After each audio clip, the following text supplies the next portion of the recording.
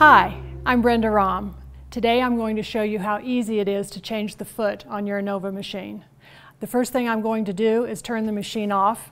You should always turn your machine off when you work on it, just for safety reasons. I'm also going to come around and I'm going to lock the channel lock to keep my machine from moving. It makes it easier to work with the head when it's locked in place, and it also keeps your machine from accidentally sliding right off of the rail. The tools you're going to need to change your foot are your flathead screwdriver and a 6mm Allen wrench. First, I'm going to move the left handle up out of the way, and I'm going to take the Allen wrench and put it into the Allen screw at the top of the head. I'm going to loosen this.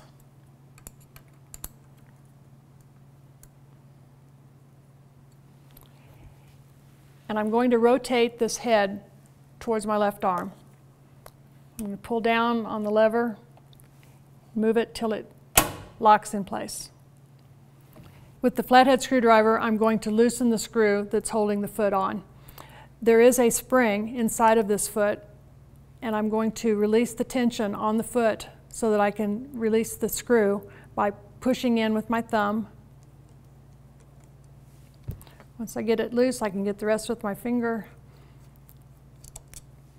Now the spring is laying right there. It does come out, so you need to be careful that it doesn't come out and you lose it. Now I'm going to put the ruler foot on. So I basically slide it on just like the other one came off. I'm also going to push in on the tension so that I can line the screw up with the hole. Get it started. I try to screw it down as far as I can without the screwdriver. Then you can let go, and the screwdriver is just used to tighten it. Don't over tighten it. Now the foot's on. I'm going to put the head back down, so I reach to the lever, release it. The head will click in place and the foot is on.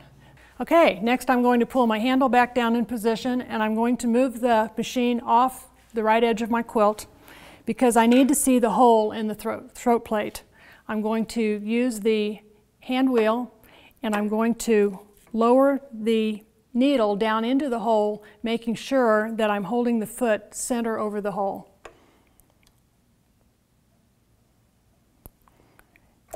Once I can see that my needle is going right down in the middle of the hole, I'm going to take the Allen wrench and tighten the screw back down.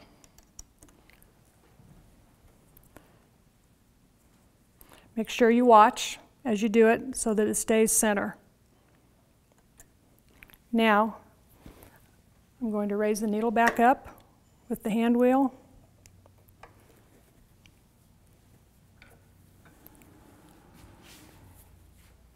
I'm almost done. I'm going to walk around and release the channel lock. And then I'm going to turn the machine back on. And I have finished changing that foot. The foot that I just put on is the ruler foot. This foot has a higher edge, and it keeps the foot from hopping up on top of your ruler.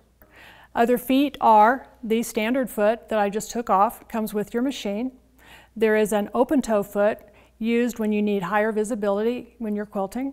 The trapunto foot is very small, and it allows you to work right up next to your trapunto. And then the cup foot, and this foot is great in those instances when you're needing to be quilting right on top of the batting or going off of the quilt edge and coming back on. To learn more about Innova, visit the Innova booth at a quilt show near you and learn why Innova is built to quilt.